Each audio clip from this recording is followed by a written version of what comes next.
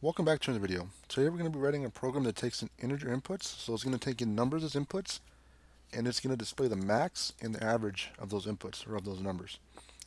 And then a negative number or a negative integer will end the program, and it won't be used in the calculations.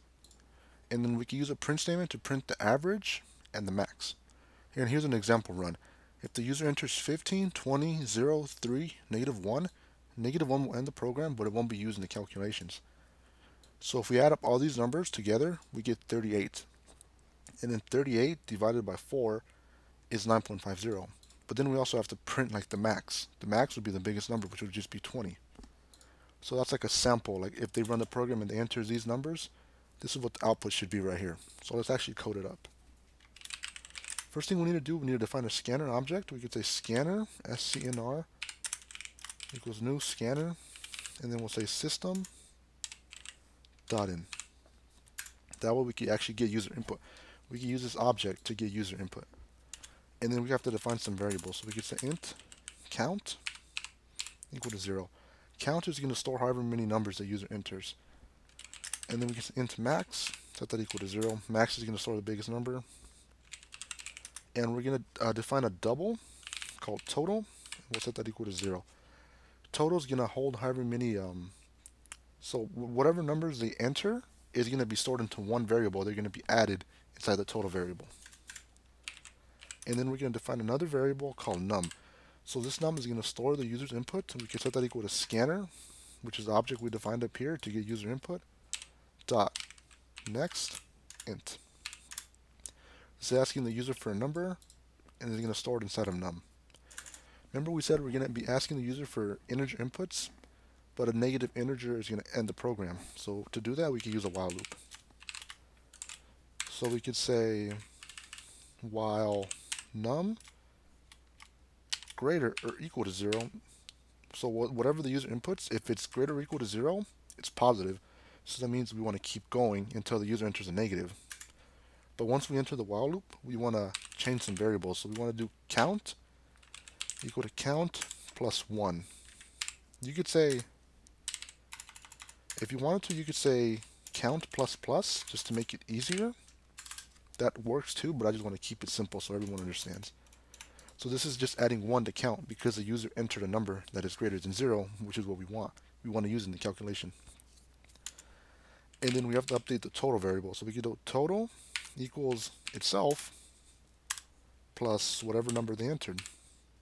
Also, you could do total plus equal to num, which is the same thing up here, but once again, it's a little more easier to understand if I just write it out the long way. That's how we get the count and the total. And the max would typically be tricky, but we're going to use a built-in Java method. So we could say max equals to math dot, and then we could say math.max. So what this method does is going to take in two numbers. So let's say 5 and 56. Say max has the number 5 in it, right? But if the num that the user entered is 56, it's going to override the number 5, which was in max, and now the biggest number, which would be 56. So we want to pass in the current max, which is the variable itself, and then we want to pass it the number that the user entered, so which would be num. It's going to compare if the current max is greater than num or num is greater than the current max. If num is greater, it's going to override max, and that's going to be the new max number. In the first case, any number is going to be greater than max because max is going to be 0. So whatever the user enters first is going to be the new max. Hopefully that makes sense a little bit. And then we can ask the user for another integer to keep the loop going. So we could say scnr.nextInt. And if they enter an integer like that is less than 0, which is negative, the loop ends. And then once we're outside the while loop, we could actually start doing our calculations. We could say double average. I'm just naming it the same variable up here because we're going to use this print statement to actually print it out, and then I'll explain why we're using it. So we can say double average equals total, which is what all the numbers added up into one variable called total, divided by count. Count is however many numbers there are. In this case, total would be 38 because that's what these numbers are all added up. They equal 38. and count is however many numbers. We don't do the -1 because it's negative.